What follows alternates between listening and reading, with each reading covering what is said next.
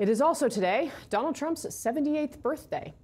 He's already received, though, the gift that he demanded, which has been complete capitulation from the Republican Party. Take a look. Here's the former president making his first appearance on Capitol Hill since January 6th, surrounded by fawning Republican supporters. There's great unity. This is an outstanding group of people. I'm with them 1,000%. They're with me 1,000%. We agree just about on everything, and if there isn't, we work it out. And I've had a really great relationship with just about everybody here. Perhaps, though, over the years, not with Mitch McConnell, but look at this. The two men hadn't spoken until the Capitol riot, but the Senate Minority Leader showed up, and there it is. That picture from Doug Mills, the New York Times. I think we should probably clip and save this one, guys, because I think we're gonna come back to it probably again and again. It says a lot. Watch this. Did you talk to him directly? Yeah, we shook hands a few times. He took questions from the audience, and it was an entirely positive session. All right, our panelists here, former federal prosecutor Elliot Williams, Republican strategist Sarah Longwell, and former White House senior policy advisor Ashley Allison. Welcome to all of you. Clearly, this was designed to show that these guys are all on the same page, all together, that this is Trump's Republican Party now. But Sarah Longwell, this was Liz Cheney, right? So Liz Cheney, who spearheaded the January 6th committee, the investigation into what happened that day, who has been a crusader in the wake of that against Donald Trump getting back into the Oval Office, someone who found in Mitch McConnell something of an ally during this period. They were in many ways on the same page. McConnell, of course, not as vocal, but we know I reported at the time just how close McConnell came to doing something different in the second impeachment trial of Donald Trump because of how much he cared about this. If you know how McConnell speaks about Donald Trump in private, you know the level of disdain that he has for him. And yet, we saw what we saw yesterday. This is what Cheney said yesterday. Mitch McConnell knows Trump provoked the violent attack on our Capitol and then watched television happily as his mob brutally beat police officers and hunted the vice president. He knows Trump refused for hours to tell his mob to leave. And even then, with police officers bleeding, he kept repeating his election lies and praising the criminals. He knows Trump committed a disgraceful dereliction of duty and is a danger to our republic. Trump and his collaborators will be defeated, and history will remember the shame of people like Leader McConnell who enabled them. When you see this image of McConnell, let's keep that up there. What do you see? I see the ritual humiliation of Republicans who said during January 6th, or right after January 6th, in Mitch McConnell's case, that Trump was morally responsible for the events of the day. He said there was no question. And what I see, too, in that humiliation is a ton of regret for the decision he made not to impeach Donald Trump. Because if Mitch McConnell had made the decision right after January 6th to go ahead and rally Republican senators around impeachment, they could have gotten enough to ensure that this moment didn't come to pass. Mitch McConnell is more responsible than anybody else because he was too cowardly to take on Trump after January 6th, despite knowing and saying clearly that Trump was the person who caused the insurrection. He didn't do anything about it, and now he finds him back here having to kiss the ring. And it's like a criminal returning to the scene of a crime and being celebrated by the people he did the crime against. And, you know, watching Nancy Mace, I mean, there was a montage of all of these people and what they said after January 6th. They condemned Trump clearly at the time, and now they're there celebrating him, and it is deeply shameful and embarrassing for them. It's fascinating watching this all play out because it makes me wonder what happens after Donald Trump. Right, he will not, whether he's elected president or whatever else, he personally cannot have this hold on the party forever. And will someone else, anyone else, engender that kind of, like, I remember what the word you used at the beginning was, but sort of bending the knee to this individual that's often asking them to vote against their interests and take these positions on January 6th and so on. And I don't know if it's him, if he taps into something, or if some other standard bearer could take over. But it's wild for all the reasons you've laid out, Sarah. that people are still continuing, Republicans, to line up behind him given all that happened on January 6th. So let's put up on the screen another picture, and this is part of why I've reacted. Yeah, there you go.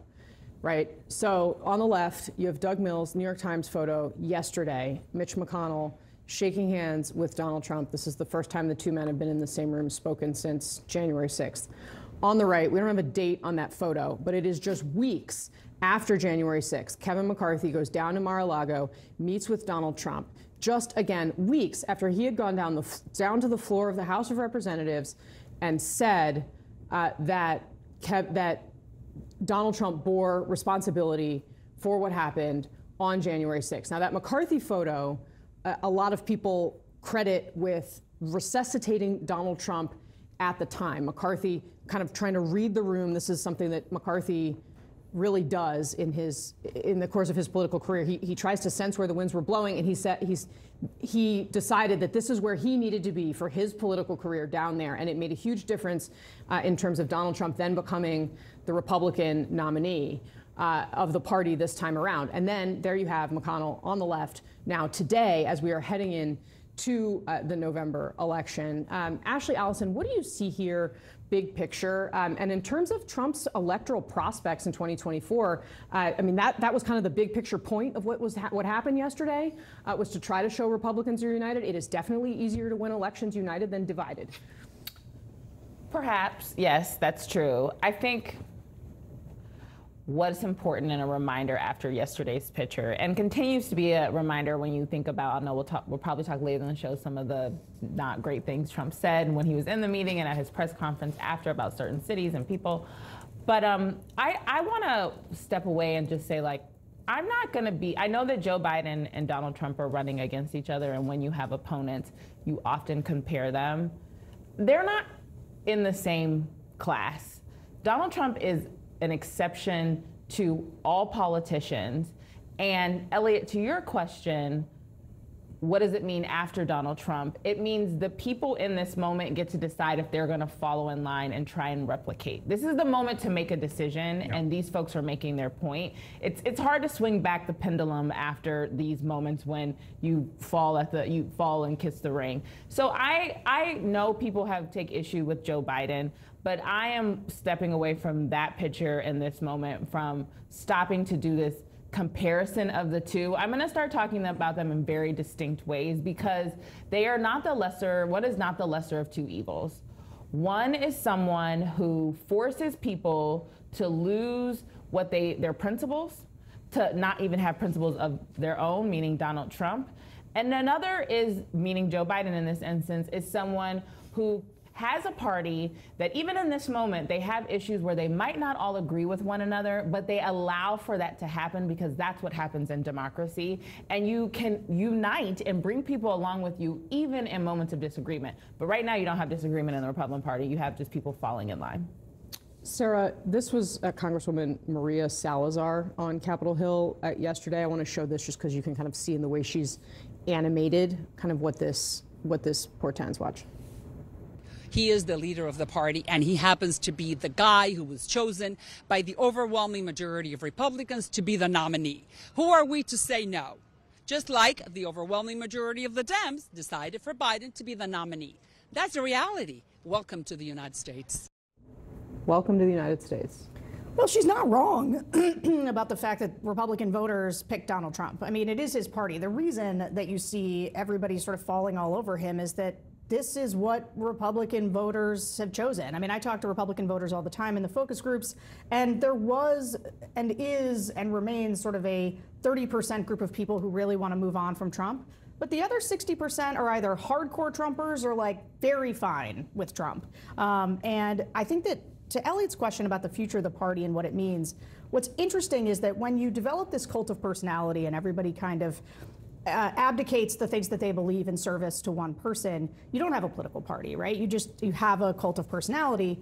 And that makes it very difficult when that person leaves to figure out, who are we? What do we stand for? Because I don't see a Republican Party that goes back to a place where they're really focused on limited government, free markets, and American leadership in the world. That's not what the party is anymore. That's not what the voters want.